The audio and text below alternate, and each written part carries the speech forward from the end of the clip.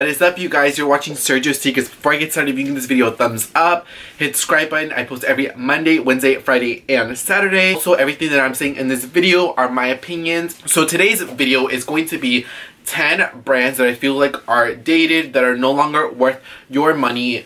Everybody works hard for everything that they have, and I feel like these brands are just making you look dated, and I feel like these brands are no longer it anymore, and there are better alternatives out there. So these opinions are my own. I don't want to make this video to make people feel bad, but these are just my opinion. Brands I'm going to be talking about today, I own and I've touched and I've seen, so I have one-on-one experience with a lot of these brands. I'm here to say that these brands no longer have the best quality, that are no longer it, that are perceived a different way that I feel like you don't want it to be perceived as.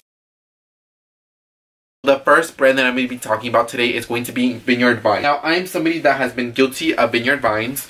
I have two tops right here. For me, why I don't like Vineyard Vines anymore is they just look so juvenile. I'm 19 years old. I do not want to be dressed like I'm still a freshman in high school, or you know, a little 6th grader, or like I'm 10 years old.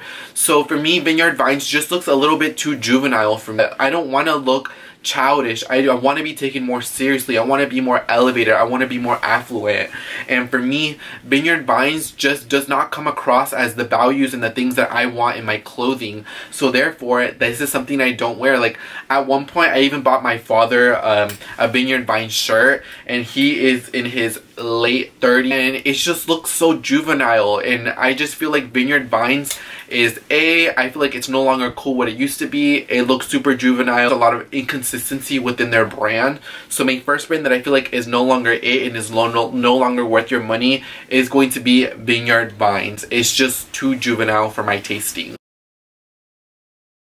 Second brand is going to be True Religion. Now, I'm somebody that wore True Religion all the way from 6th grade all the way to my freshman year of high school. Ever since that, I called it quits on True Religion. For me, I don't necessarily like the quality of their items. The quality has definitely went down within the last 2 to 3 years. Like that the brand has devalued themselves. Now, all the True Religion jeans, you can literally get a pair of True Religion jeans for $40, $60. And obviously, when you sell your jeans for a lower price than what they used to be, like $200, $250, $300, you know, the quality is just not going to be there. So for me, it's going to be the quality is not there. I don't like what the brand is perceived as. There is a certain type of customer that wears True Religion now that I necessarily don't want to be associated with. There's nothing wrong if you like True Religion, if you wear True Religion. For me, it's just not my cup of tea. For me, I like my items to have quality and value into my life. And for me, the branding on the jeans, the branding on the shirt, I just feel like no longer aligns with myself and my values.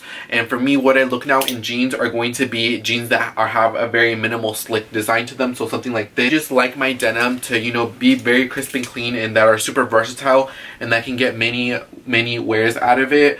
And you know, these are the type of jeans that I'm looking for now. And for me, I feel like True Religion kind of to stay relevant, and they kind of devalued their brand. So for me, True Religion is a no-go, and I'd rather have denim like this, and that I could wear again and again and again, and that I will get a lot of, you know, enjoy and excitement of me wearing these jeans. You can have a very nice outfit, like let's say what I'm wearing right now, and if I wear a pair of True Religion jeans, I feel like that ruins my outfit. The way it's going to be perceived as, I don't like the quality. So for me, True Religion is just a no-go.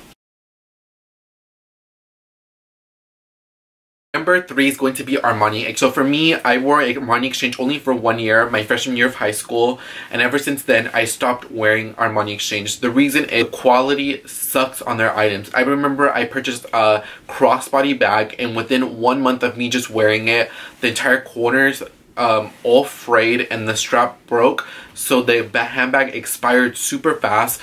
Usually I like to have my handbags for a very long time. Like I like to really value and use my items, and that didn't even last. I had about maybe 5 Armani tops, and every single one of them, regardless if I took them to the dry cleaners or I did the gentle cycle in the wash and never dried them, they just always peeled off. They were always crackly, wrinkled. They would just not fit the same. And for me, I want my items to have meaning. I want to use my items multiple times and get a lot of wear out of them. And for me, Armani Exchange Exchange, the price tag does not reflect the type of quality. I feel like Armani has definitely cheapened their branding. They now wholesale to a lot more places than they used to. But now Armani Exchange you can find at Dillard's, you can find at Macy's. There's nothing wrong with that. But the brand is now so flooded. I don't like the qualities, and I just don't think Armani Exchange brings a lot of value in my life, and I'm pretty sure in your life. And I just never felt myself when I wore Armani Exchange. I felt like a poser and a wannabe.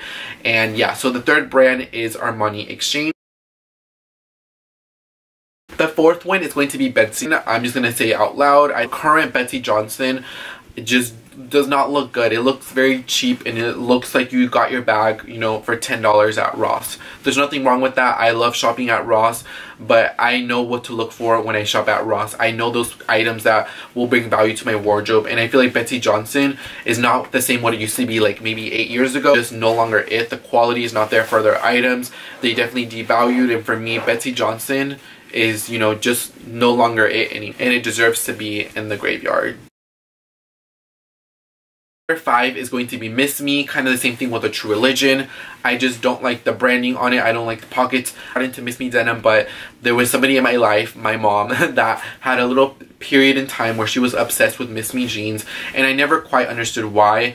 I just feel like they're overpriced for what they are. I just don't like the bling on the butt. It just does not look elevated. It does not look clean, slick, and classic. And I feel like Miss Me's, it just comes across as like too much. So for me, Miss Me is just a no-go.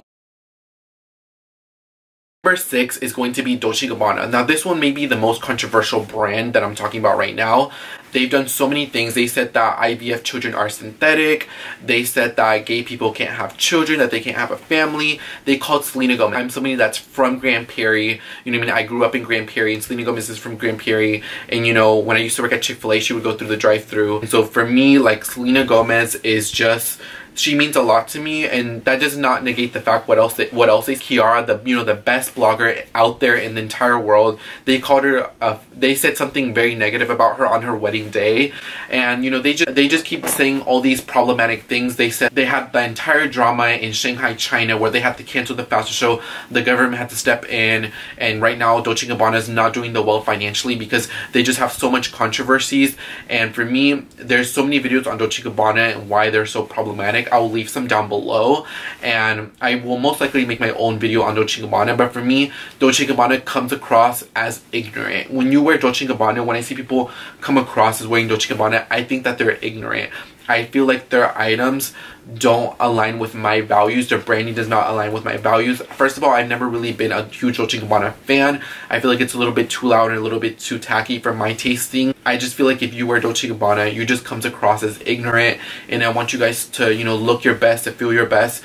And for me, Dolce & Gabbana is not a brand that I will ever give my money to. I will never spend 1 penny into that brand. It is not worth it for me, and I stand behind everything that I say. So Dolce & Gabbana is just a no-go. They've just said so much, they've done so much that, you know, really hurt their branding and really hurt their image. And I kind of give people the side eye when I see people carry Dolce & Gabbana. I do not align myself with Dolce & Gabbana, and I feel like you shouldn't either as well.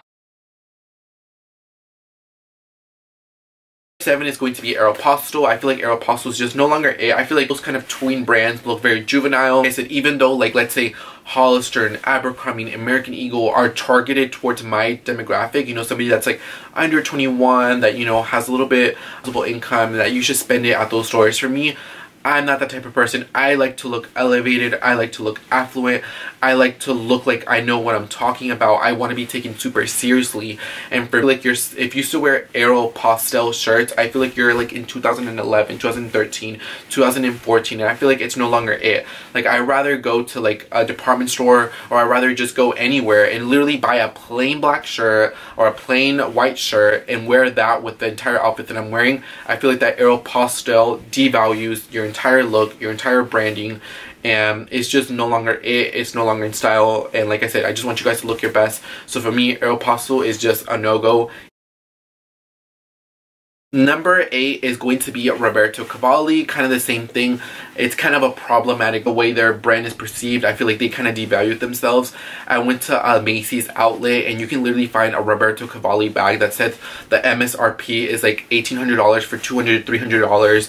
I feel like Roberto Cavalli literally looks like you're in 2007 and 2006. I feel like they kind of failed to stay relevant. They've kind of failed to be updated, and I feel like they've always kind of stuck with the same thing, and that's why like brands like Dolce & Gabbana, Roberto Cavalli, you know, BCBG, they kind of fall between their signs because they kind of failed to elevate and to evolve their branding. I just rather wear, like I said, a plain black shirt, a plain white shirt, a plain pair of pants, and to have it blinged out with Roberto Cavalli's very tacky design. It just does not look affluent. It does not look elevated. So for me, Roberto Cavalli is another brand that is no longer it anymore. Number 9 is going to be kind of streetwear brands. It's going to be kind of like Vape, Valone, Supreme. Like, I've never got into those brands. I just feel like I said, it looks juvenile. I see people that are like my age, or that are 30s, or their 40s, or their 50s, and it just looks childish. It looks like you're just trying too hard to fit in. You want to be that person that has everything that's it. But for me, when I see people wear that brand, I'm just kind of like, you really paid over retail for a t-shirt. Really a plain t-shirt that just has one branding on it. Your brands is just a no-go for me. It's just not classy. It's not classic. And for me, I want to be taken seriously. Wear Supreme or like those streetwear brands, I don't really take them seriously, to be honest. Somebody wear one of those brands, I'm just like, you know, oh, like, look at you. You're just wearing a Supreme shirt. You're wearing a Babe shirt. Oh, cool. Like, whatever. Like, it's a no-go, guys. Streetwear brands, don't fall into the hype. Spend your money, buy classic items in your collection. You don't have to keep up with the Joneses. Be yourself and invest in quality items, quality versus quantity.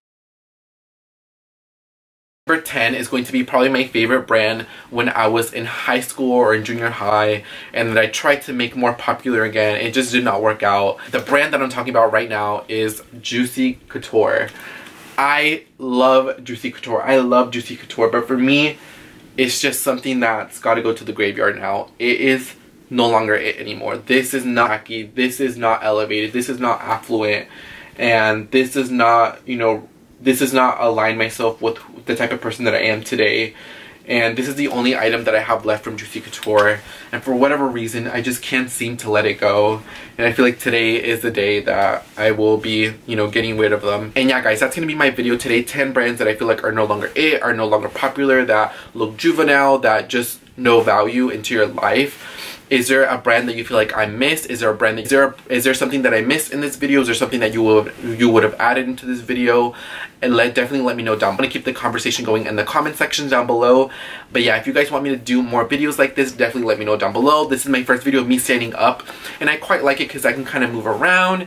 And yeah, thank you so much for watching this video. Like I said, all my opinions are my own. And Sergio's Secrets is out for the day, and I'll see you back on my channel pretty soon. Bye, guys.